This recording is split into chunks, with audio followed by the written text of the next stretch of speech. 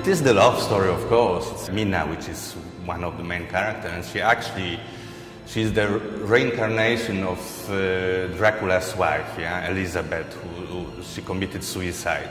And Dracula is, you know, forever in love with Elizabeth.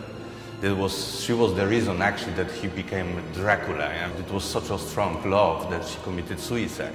And when the priests, monks, they refused to bury Elizabeth because she committed a sin, because she committed suicide, Dracula is furious and he turns against the church.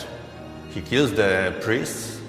He is a sinner himself. His hands, you know, are full of Christian blood, and he becomes Dracula. You know, he becomes a monster.